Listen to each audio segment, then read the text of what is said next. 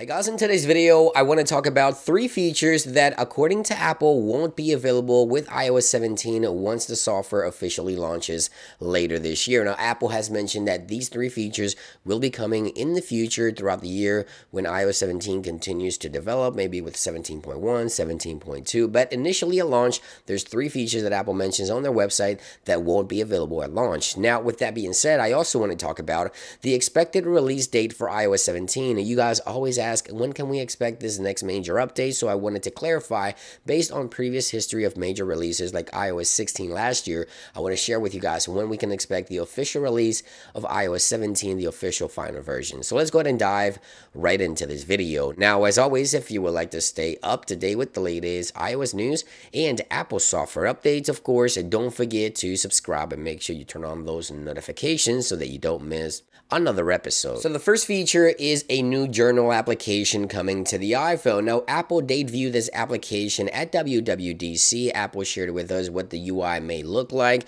and using artificial intelligence, your iPhone could recommend entries for your journal. So if you go on a vacation, you go on a trip, your journal application can log everything for you. You can also, of course, do everything else you do with a journal, right? Just write things that you're feeling, your memories, your thoughts and things like that directly within this application. You can go back always and just remember this stuff and kind of relive your memories using artificial intelligence. According to Apple and machine learning, on-device machine learning, the application will be able to suggest entries. So again, if you go on vacation and things like that, it may suggest some pictures and where you went and who you were with in order for you to log these in to the journal application on your iPhone. Now, this application won't be available at launch, but Apple mentions that the new journal app will be coming later this year. Now, with iOS 17, AirDrop got one of its biggest updates in years. You now have the ability to share files differently, right? So now you can actually bring an iPhone close to another iPhone and share things like files, videos, your contact poster. You can name swap as well. So a name drop is one of the bigger features coming this year to the iPhone, which will be available at launch.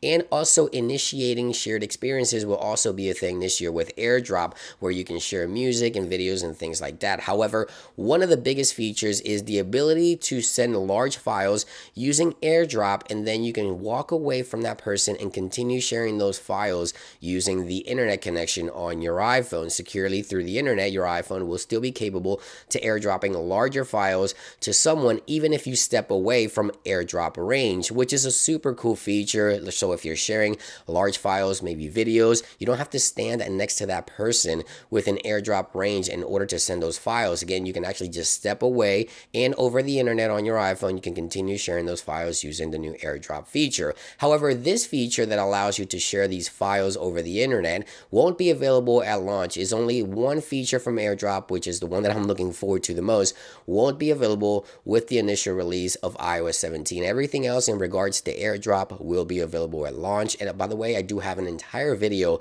showing off all the new features in AirDrop. Links will be in the description down below for that. Now, the third and final feature that won't be available within iOS 17 after the official launch is within Apple Music collaborative playlist. So basically, this allows you to share the same playlist with people around you. So if you have game night, karaoke night over, you don't have to pass your iPhone around so that everyone can add a song to the queue, but rather everyone using the share play experiences on iPhone can actually add music to that queue, to that playlist. So collaborative playlist, a feature coming later this year according to Apple. Apple Music also added a ton of improvements and new features, including karaoke nights where you can use your iPhone's camera as the camera for your TV and actually show the lyrics on the TV and show yourself as you sing along with the lyrics on your favorite song. So yeah, this is one of those features that won't be coming until later this year according to Apple, collaborative playlist. But again, a lot of great features are coming to Apple Music later this year with the official release of iOS 17. If you want to watch my entire coverage, I'll link an entire playlist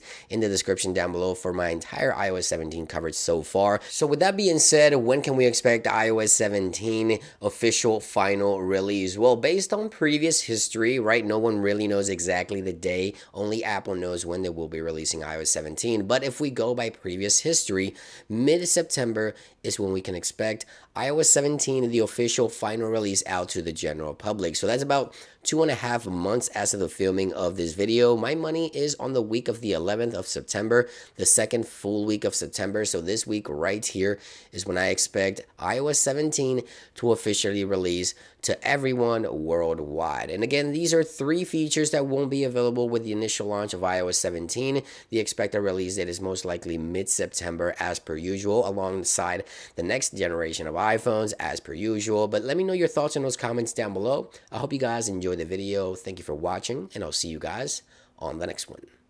Peace.